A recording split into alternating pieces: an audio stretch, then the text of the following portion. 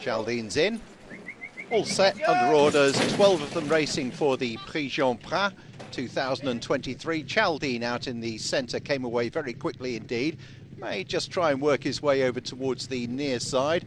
Should have been airing in the light blue jacket, and the purple of Indestructible are right in the front line. On the near side is Showway as the runners settle down, and Sauterne in the blue with the yellow cap has now come through to pick up the lead.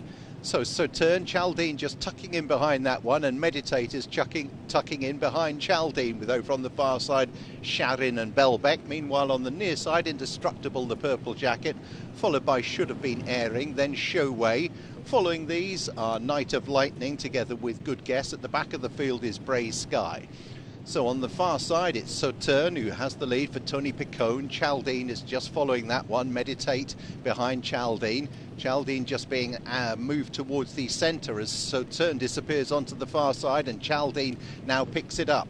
Indestructible on the near side, now coming through. Good Guess has laid down a challenge. Chaldine's folded, and it's Good Guess who comes through in the centre and picks up the lead and quickens on by a couple of lengths. Sauterne battling away on the far side, but Good Guess has gone clear from Sauterne. The rest of them beaten off. Bray Sky goes into third. Good Guess near side, Sauterne far side, and Good Guess has won it easily from Sauterne in second.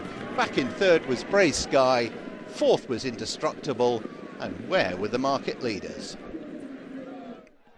So Good Guess for Stéphane Pasquier and Fabrice Chappé.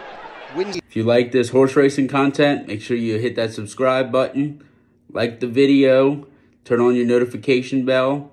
It would be greatly appreciated.